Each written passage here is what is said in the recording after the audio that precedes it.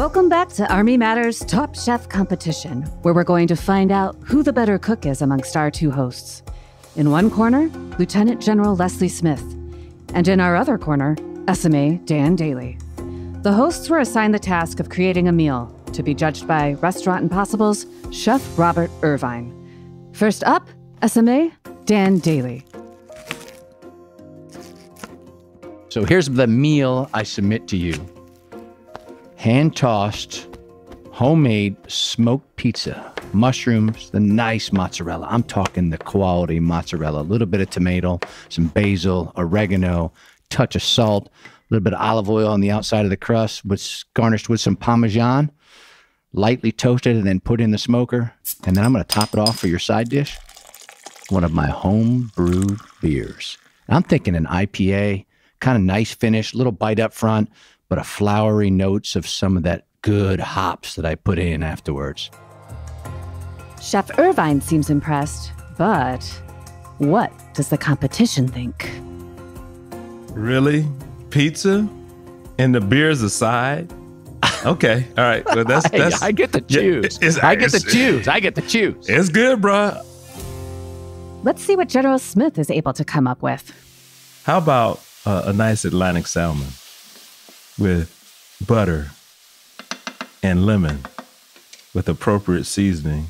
I like slap your mama seasoning with a nice garnish of artichoke or some green beans. And since I have to have my starch, a little rice.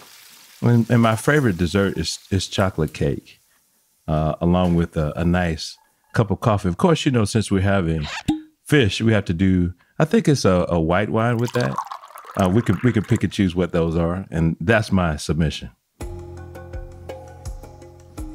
Both impressive meals, but what does Chef Irvine think? So here's the interesting part. You both chose two very different meals, right? One, Leslie is more of a dinner meal, and Dan is more of a after dinner with a pizza. By the way, Dan, you use very eloquent, descriptive words of your product. Which, Yeah. if you were on Food Network, you would win hands down. Oh, yes. Not on Food Network. Oh, my gosh. So do we have a winner?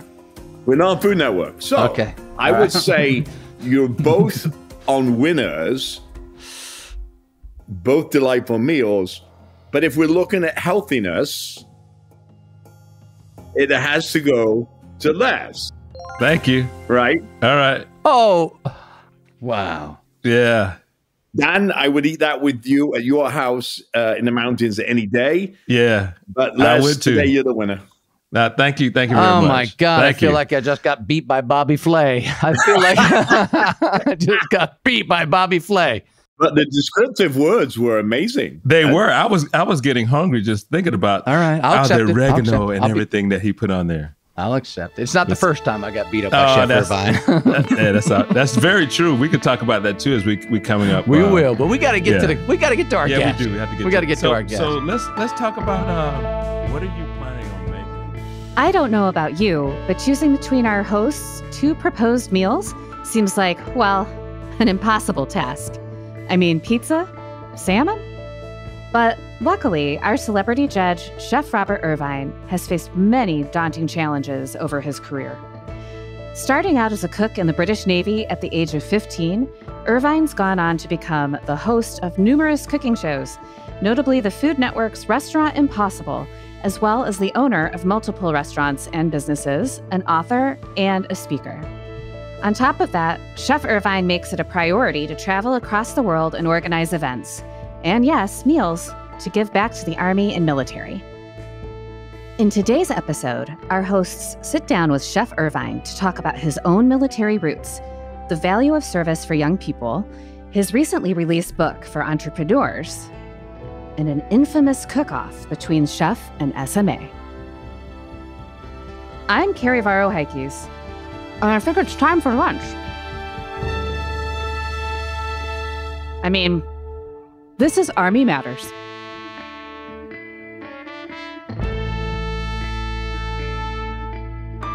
Drama, drama, drama. That's all they want is drama. You know me, I don't do drama very well. Okay, yeah. You just beat people up. That's right. Even with a smile. Hey, so Dan, you want me to take first? Yeah, you go. Take lead. Hello, everyone. I'm Lieutenant General Retired Leslie C. Smith, the Army's former Inspector General. And today, I'm joined here with my co-host, my battle buddy from the Pentagon, Dan Dailey, our former Sergeant Major of the Army. Dan, how are you today?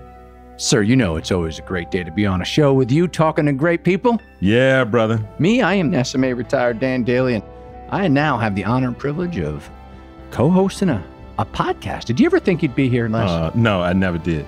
That's why I have this mic in front of me, I guess. But seriously, one of the things I really like about being your co-host is meeting great people like today's guest. Oh, you mean the guy that's on the show today? Yeah, the guy that's on the show. You mean that they want to listen to more than just you and me? Yeah, they have to. All right. Well, I'll tell you what. This guy is awesome. Former military. Yeah. A celebrity. Yeah.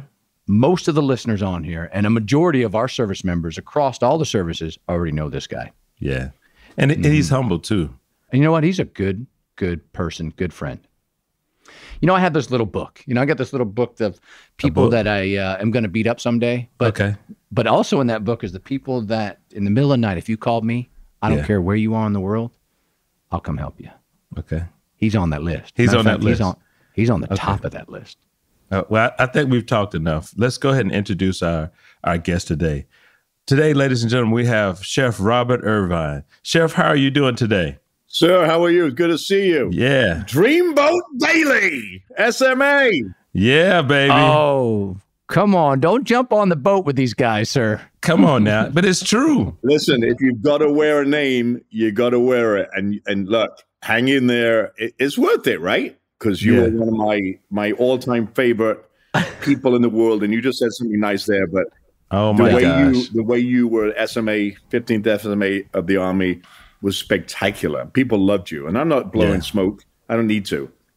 You're making me blush. You're making me blush. You both very well, which is amazing. And thanks for having me on the podcast. So, you know, we're all friends here, but our listeners got to know that there was a very heated moment between Dan and Robert. I think it has something to do with a cooking competition. Can you describe to our listeners what happened? Who won? Oh, you go in there. All right, so I did have the honor and privilege to be on stage with celebrity Chef Irvine at Fort Campbell. Chef came down graciously and gave his time to our soldiers. And we came up with an idea of battling the chef on stage. Now, here's honest. I can't boil water. I can't. But you know what? I'm an infantry ranger. So you don't take a challenge lightly, right? So the rules were, and this is how I remember it, after he got done with Chef Irvine Live, we could each have a sous chef, and he has an awesome sous chef, great human being. And of course, I'm outnumbered. I got a real sous chef and a celebrity chef against an infantry guy. So I decided to pick the United States Army Chef of the Year to be my sous chef. And again, I don't know anything about cooking, so I didn't do anything on stage but try to badger Chef Irvine while he was trying to cook so my guy could get a little leg up. And unfortunately, we did a blind taste test at the end, and I somehow lost, which I think was rigged, but I'll let Chef tell his side of the story. Well, let's be honest now. This is a show that I do all year, and I want to set the stage, okay? First of all, they took my knife away. They took the heat away, and I was handcuffed behind a rather large gentleman. Mm-hmm. So they had all the knives and the firepower and the this, and yet I still beat SMA Dailey with, you know, like one hand tied. In fact, it was two hands tied behind somebody else's back.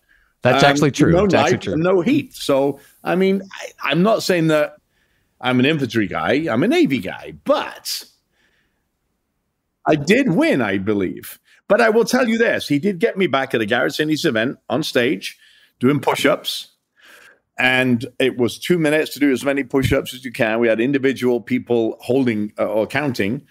And I thought I did great push-ups. At the end, when I thought I did more than he did, somebody that was, it was an Army guy. There's a surprise. Said, you did like crocodile push-ups, like only halfway down. Yeah. So it's actually online, Irvine versus Dailey. It was pretty funny. But he got me back on the push-up contest. I did. There you go. I lost fair and square. What I'm really saying is the 15th SMA is a dreamboat. Okay, Chef, you're going to make him blush again. Now we got that out of the way. Before you became the celebrity chef that you are, before any cooking competitions or anything like that, let's jump into your service in the British Navy. Normally we don't talk to people in the Navy, but I guess we'll make an exception for you since you take care of so many soldiers, sailors, airmen, and Marines. What do you think, Dan? Since we won the football game last year, yeah, well, yeah, we did, yeah. So you joined the British Royal Navy at the age of 15. Yes, I was not a good kid at school. Okay, my brother was in the Army. My dad was in the Army. My brother was in the Royal Electrical and Mechanical Engineers. My dad was a sapper, and then my brother went on to fly helicopters and other things. But okay. So when my mother would go to work, I would double back, wave the royal wave, and then double back and drink my dad's beer with all my friends. Not a smart choice because my mother called the house. I answered the phone like an idiot, and it was the demise of Robert Irvine. Oh, wow. I was a sea cadet from 11 years old, which meant I would go to bases and ships and warships and weekends, and I loved it. And she took me to the recruitment office. And the recruiter said, well, congratulations, you're in the Majesty's Royal Navy and you're going to be a cook.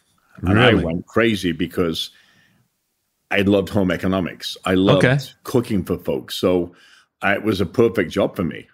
And I went, young kid. I actually set foot on my first base at 16 years old. So your father was initially opposed to you joining the Navy? Hated it. He wanted me to join the Army with my, so it was my brother. Yeah. And for 2 years, and this is a very true story, I wrote this in my book, that he didn't talk to me for 2 years by joining the Navy. And the only time he started to talk to me is because I worked for a 2-star admiral as a cook in the house. Yeah. And the admiral had a party and invited my mother. So I was in Flag of Portsmouth. He sent a car to pick up my mother, and my dad showed up in the car. Not a good move. I'm like, what's going to happen in this scenario? Because we hadn't talked for 2 years. Okay. Because he felt that cooking was beneath our family. Interesting. Servitude. Didn't like it. Okay. He came, saw what I did. Then him and my boss became friends. And then all of a sudden it was a call to be a cook in the Navy. That's amazing. Amazing how that one meal can change a lot of discussion. So give us one or two important lessons that you learned during your Navy service that you still apply today. Well, I think, look, I have 11 companies, 5,264 employees. Okay. And very big revenues. And what I learned from the military was leadership. And there's 4 things that come in that leadership. Number 1 is empathetic leadership. What does that actually mean? Know your squad, know your people, know their strengths, know their family's weaknesses. In other words, I may have an autistic son. I may have a wife with cancer. You better understand the people that you work with. That's the first thing. Then the egos, their egos and yours, losing both. Then trust and authenticity. And there are things the 4 pillars that the military taught me, which I use every day in my business world. Business is set up like the military, with a CEO and then all silos that go beneath that. But like the military, especially the Army, because it's the largest of our force, I think I use middle management, our senior leadership, our sergeants, our master chiefs, etc., just like you would. I give them autonomy. I don't tell them when to work, how to work. Here's the mission. Here's the direction. Let's go and get it. Right? I don't tell them how to do it, unless I need to. But I think that's one of the strongest thing that Dan I got from Dan many years ago was NCOs are the key to success in everything. Right? And I've allowed that to happen through our business. Chef, that's good. Now, in the Navy, can you tell everyone what your biggest challenge was? I didn't have a childhood because I loved the military so much. So 11 years old to 16, I would go away on weekends and aircraft carriers and ships and Marine bases and Special Forces bases and all those kind of things as a Sea Cadet. And when you become 16 and you sign on that line, all of a sudden you grow up and become a man. Right. Whether you like it or not. Right. You have to. And I think that's the biggest thing that it taught me is there is a relationship between, the leader and the follower. Yeah. And it's really important that you have that trust. Look, I went out a few nights and drank a lot of beer and got into trouble because I came home late. As a young man, I was supposed to be on base at 12 o'clock. And I had this, and never forget this. And you could never get away with this nowadays, by the way. Sure. But I had a exchange warrant officer from South Africa who, when I came in late, gave me an option. Either I'm going to beat you up or you're going to go on the captain's table. And I said, well, you can beat me up. That's okay. So he did. Literally. And I'm not kidding you. So it was kind of interesting because every Tuesday we had to make amends, which meant we had to play sport. Yeah. And the only way I could get him back was playing soccer, five-a-side soccer, or football in my word. And I would pummel this guy on every wall and every floor I could get him just to get him back. Yeah. But I learned my lesson. Don't come in after midnight. Yeah, that's good. Yeah, and I'm going to pull the thread a little bit, Chef. So you talked about your love of cooking at a very young age and how the Navy brought that to life.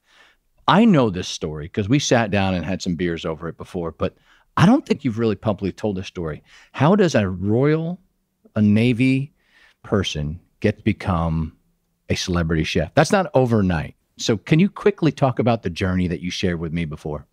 Yeah, it's so funny because, and literally, I wish I could. I'm going to send you this because I just got this. Somebody sent this to me, and I don't know if you can see that.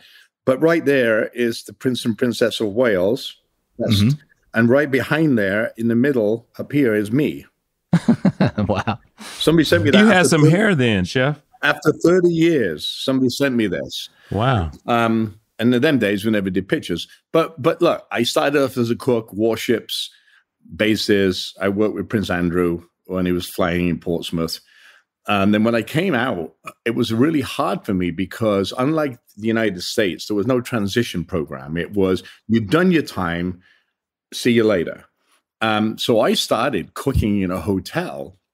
It's a Division III football club. Did pretty well there. Played soccer. Football. I was not very good at it, so it didn't last very long. But then I saw an advert in a newspaper for a chef on a ship. I thought, well, that's got to be easy, right? I'm in the Navy. I know a ship. That's easy. But it was a cruise ship. I joined Celebrity Cruises in Miami as a sous chef or executive sous chef, number 2 in charge of this, huge ship carrying 2,000 plus people. I did 6 months. I was pretty good at it. Became the executive chef. Did that for, 2 or 3 years. Then I went to Jamaica to put 2 hotels together. Did that for a year. And then island life didn't kind of suit me because it was too laid back and I was too militarized. It was kind of interesting because the island taught me a lot of patience. In Jamaica, if it rains, there was no buses to get the folks to work. There was nothing. So my first encounter was the Jamaican police telling me that I had a gun in a hotel. P.J. Patterson was the prime minister, and I used to cook for him on weekends at his residence when I wasn't at the hotel. And he was the one that kind of helped me. So I stayed there for a year, and a year and 3 days, I got a telephone call from a headhunter. And he said, hey, Donald Trump's looking for a number 2 at Trump Taj Mahal. And I said, well, I've got a little ways to go here before I can leave. But I flew into Atlantic City, waiting to cook for him, actually, and forever and ever. So I arrived one day. I'm going to cook the next day. My flight out the next day was at 9 p.m. He didn't walk in the building till 6 p.m. So Atlantic City to Philadelphia is an hour. There's no way I'm making that flight back. That's right. But I cooked for him. And it was literally things out the refrigerator to make a meal. like a mystery basket. He offered me the job. I went back to Jamaica. I resigned, and I hadn't had a day off in a year. So they paid me $30,000 in cash, which was great. Wow. Yeah. So I went back into Trump Taj Mahal. I went undercover for 4 months.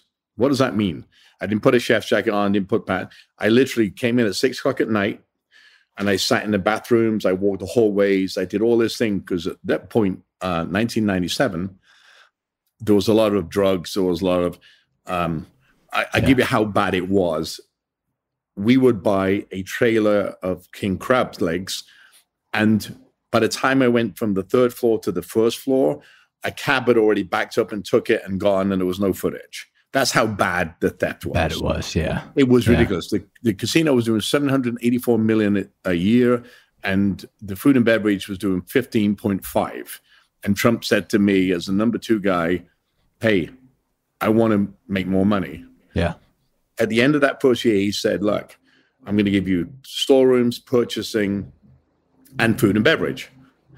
Well, we did. I made $83 million that year. Wow. Huge increase. Like, okay, you take over everything. Oh, wow. And I stayed there 4 years. I was doing local television every Sunday night. I would do a 30-minute show on local television. For cooking? Was that a cooking show? Cooking segment, yeah. Yep. Okay. Mm-hmm. And it was interesting because I used to get 2,000 emails a week. Oh, can you do this? Can you do this? Eventually, I met a guy named Mark Summers from Double Dare. He said, oh, why don't you do TV on a national scale? I said, well, I don't think I'm good enough, whatever. He came to watch me at a live event, said, yes, you should do TV. It took a year. And it's funny because we kept pitching all these shows and nothing came except a year in my life of what I do. It became a show. Originally, it was called Fit for a King, and then it became Dinner Impossible. Dinner Impossible did 240 episodes. It was a #1 rated show, but it's really hard on the body because you didn't know what food, what equipment. In fact, there was none of either, and just figure it out. Just like you do every day in the Army, Navy, Air Force, right? Yeah. Just you figure it out. Mm-hmm. And it became a national hit. It went from 22 minutes to 42 minutes per episode. And then they said, okay, what's next? And I said, well, I think restaurants. How do we help restaurants? And Restaurant Impossible came. Again, it was a 30-minute show, a 22-minute show, became a 42-minute show. And it's literally just finished after almost 14 and a half years. Wow, it's been going that long. Yeah. Yeah. That's incredible.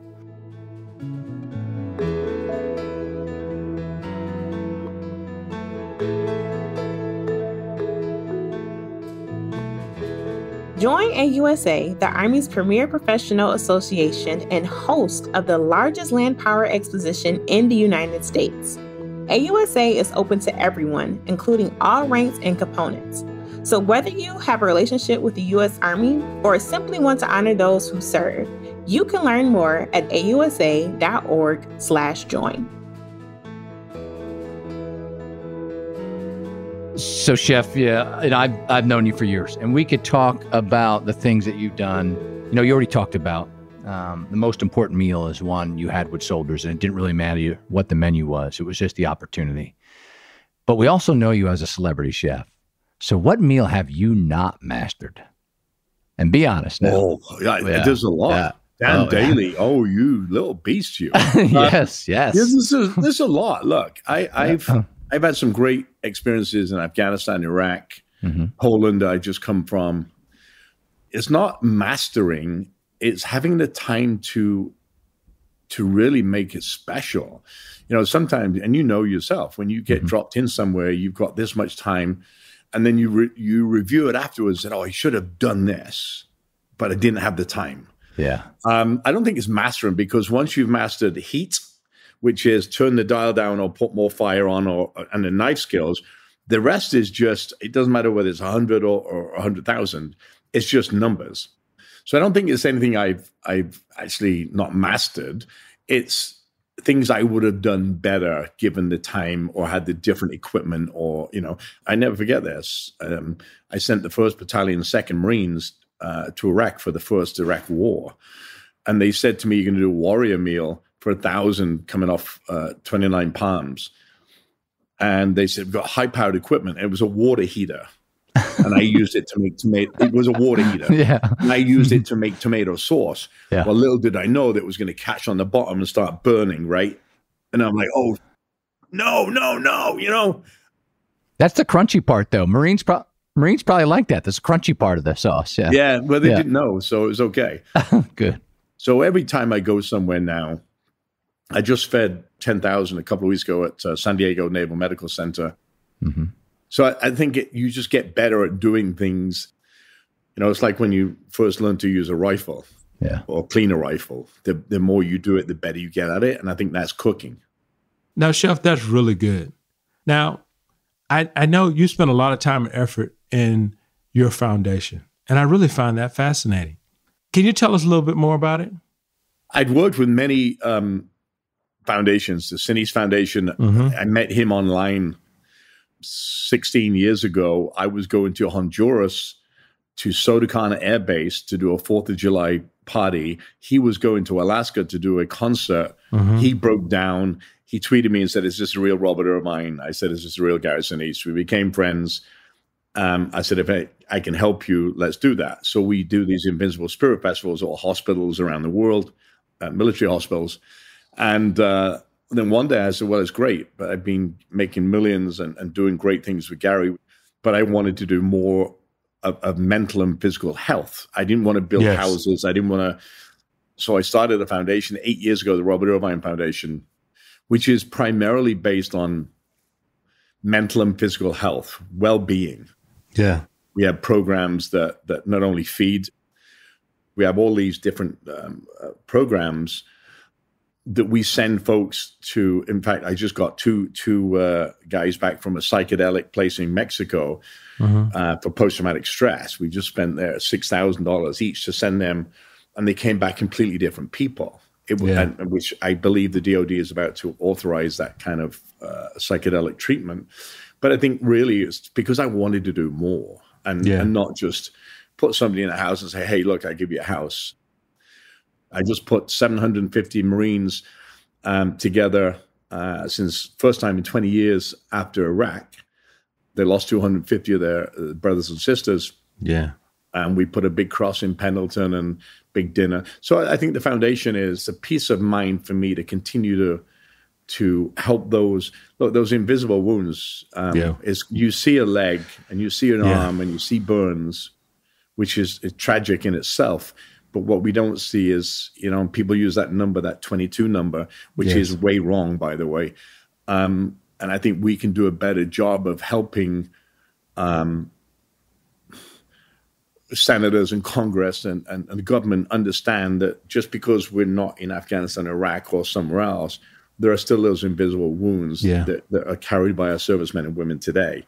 And I think that's why I wanted to start the foundation to do more. Okay. Well, thanks for sharing that. That's very important. You've written a new book. You have 5 books that you've written so far. And the latest one is a guide for entrepreneurs entitled Overcoming Impossible. Why this book?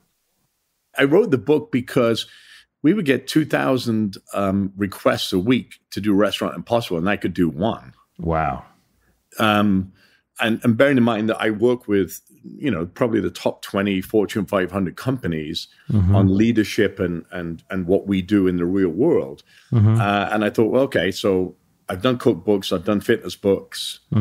Let's do a business book and see if this helps. So when I sat down with Matt Tuttle, who is my editor of my magazine, I said, look, I want to make it so it's not do this, and you're going to be successful. I want to talk about my losses and my wins, as I call L and W's, and all the people that I've worked with over the Restaurant Impossible seasons and whatnot, that almost like a blueprint to failure because you stood on a landmine. And I don't mean that. No, I understand what you mean. Metaphorically. Yeah. So I wrote this book based on experiences of 330 episodes of a show with 93% success rate after I've left. My biggest one being $1.1 million in debt, doing $3.4 million today. Wow. So I wanted people to understand, and I mentioned those 4 pillars earlier about how to be successful. That's very good. So, as we close, we've talked about a lot of things, and you've done a lot of great things in support of our servicemen and women across the world. So how do we inspire young people to serve? And I'm not just talking about military service. So give us Chef Robert Irvine's viewpoint of that. I think when you wake up in the morning, and this is, look, we're going through this amazing time right now of division in our country for whatever reason, right? We only see negative press in our military. We've seen all those things. And then you see the mums and dads saying, well, no, we don't want you to serve in the country because this may happen to you. I think we've got to educate the parents again, re-educate. We've also got to be better at our payroll or salaries, our housing, our benefits. It's not only about serving the country, which I truly believe we have done, right? But it's also about bringing the military up to modern times with the feeding platform, with the benefit platform, with the housing platform, all the things that Dan and yourself talked about many years. And I know that for a fact. We've got to get better at that. So remember, years and years ago in the 60s, there was a brain drain to America, right? From the world. Everybody had that was great. Let me bring them here. Look, we can offer anybody great opportunities. And the military, for me, is the best opportunity in the world. Where else can you get paid, get housed, get clothed? Get a meal. Not only a meal, but get trained into something that you want to do. Yeah. There's no other company in the world that does it as well as our Army. Sorry, there isn't. They're used to it from years and years and decades and decades. And once you've served and you understand teamwork, you understand teamwork, right? Yeah, that's good. Because the outside world doesn't have that. So I would say to anybody that wants a trade, that wants a little excitement, wants to travel, wants to meet great people and befriend great people for the rest of your life, then this is for you. If you feel that look, you're not good at anything, the Army will make you good at something, right? Yeah. God gives us all a gift. That's right. Some people don't believe they have a gift, but we have it. That's right. And it takes the Army or the military in general to get it out of you in a very specific way. Look where I am. I'm a cook. I'm a cook running successful companies because I served and I got taught how to do it. Yeah. Well, Chef, we're really glad the Navy made you such an outstanding cook, despite the fact that you can't do push-ups nor select the right guy to win the chef cooking contest on this show today. But we're also glad that you're an incredible human being. Unfortunately, our time is up. But Chef Irvine, I want to personally thank you because I know how much you do for our service members all across the world. Thank you for being an incredible human being, and thank you for honoring those who serve. Well, I thank you for having me. Keep doing great things for our soldiers, and we'll catch up soon.